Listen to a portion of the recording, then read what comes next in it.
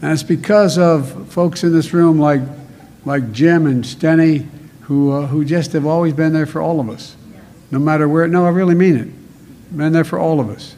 By sticking together, we got a lot done. By sticking together, we're back in the house, and we're going to finish the job.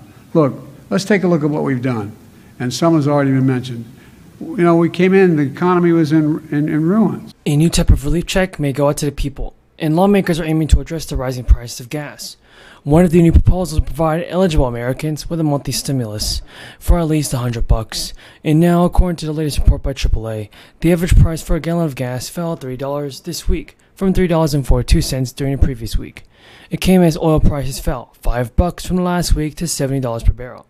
GasBuddy even reported that the most common gas price was $3.20 a gallon, a drop of 10 cents from last week. A number of factors have coincided to bring gas prices steadily lower since then. And now, a year after the crisis, crude oil prices on global markets and the retail price of regular gas are below the pre-crisis levels. But lawmakers still do support a new type of relief payment. It will be a gas rebate check. The three representatives have supported the Gas Rebate Act, and the proposal comes from Senate representatives like Mike Thompson, John Larson, and Lauren Underwood. The bill includes that Americans will get an energy rebate of $100 a month, in any month where the national average gas price exceeds $4 a gallon.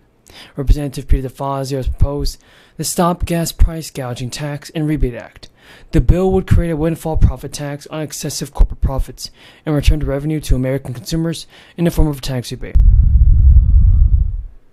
Under this proposal, companies will pay a one-time 50% windfall profit tax on any adjustable taxable income that exceeds 100% of their adjustable taxable income during 2015 and 2019.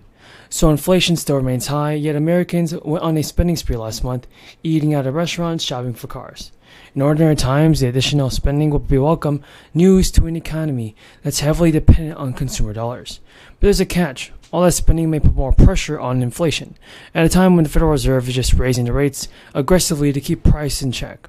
Even according to economists, a drop in consumer spending would help to cool inflation, but it would also raise concerns about a recession that nobody wants to talk about, because in addition, many people socked away extra savings during this time, when spending opportunities were limited and the government was distributing multiple rounds of relief. It's important to remember that millions of households are still struggling.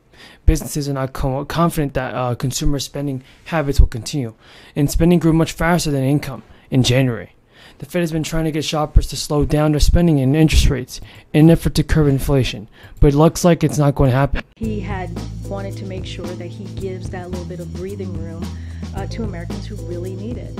And this was targeted. This was targeted for Americans who are making less than $125,000. It gives that $10,000 debt relief.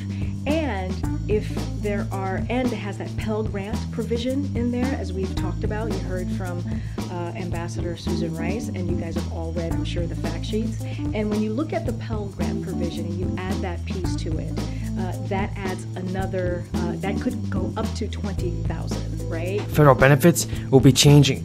A new bill has just passed in Congress, and this means millions of people will see adjustments made to the monthly benefits, everybody.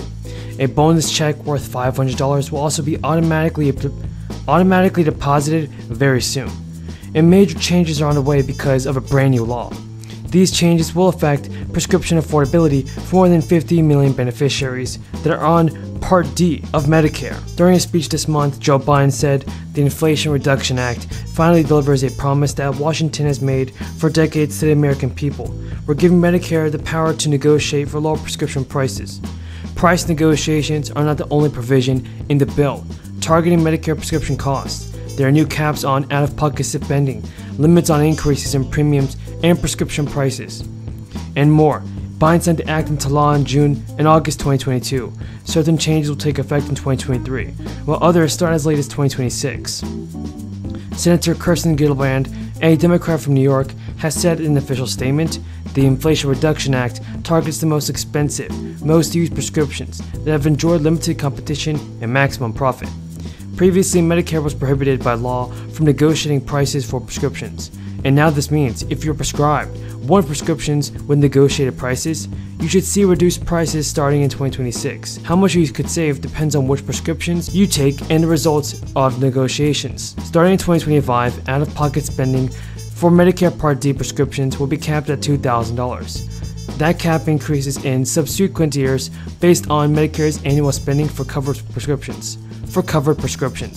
If Medicare spends 5% more, for example, the cap for 2026 will be higher, which is $2,100.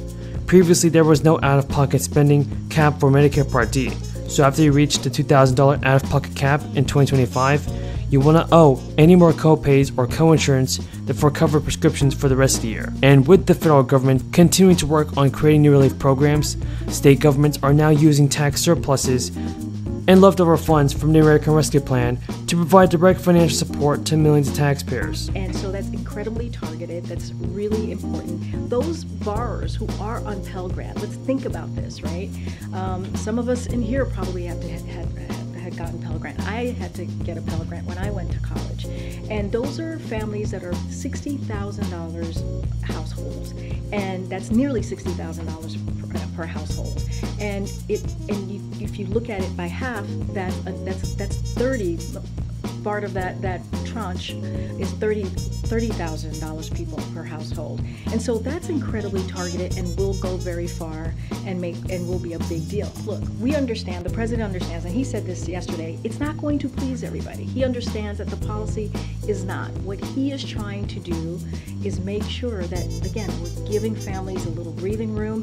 And just to give you a few quotes, because there has been a broad range of groups and advocates, from teachers unions to labor groups to racial justice advocates, who have applauded the president's announcements. If you think about the United Auto Workers, President Biden once again showed that his administration stands with working families over special interests. That's what we're talking about.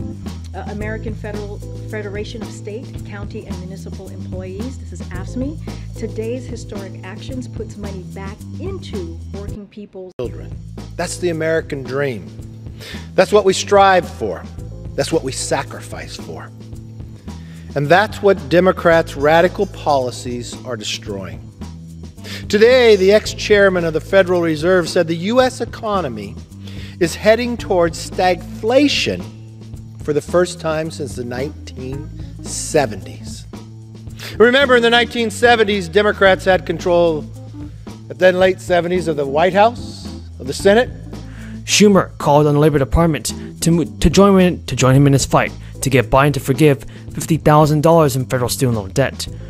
During a roundtable with Elizabeth Warren and union leaders, Schumer said there was a false narrative about whose student debt cancellation would benefit. Schumer stated, "Let's dispel one awful myth right here.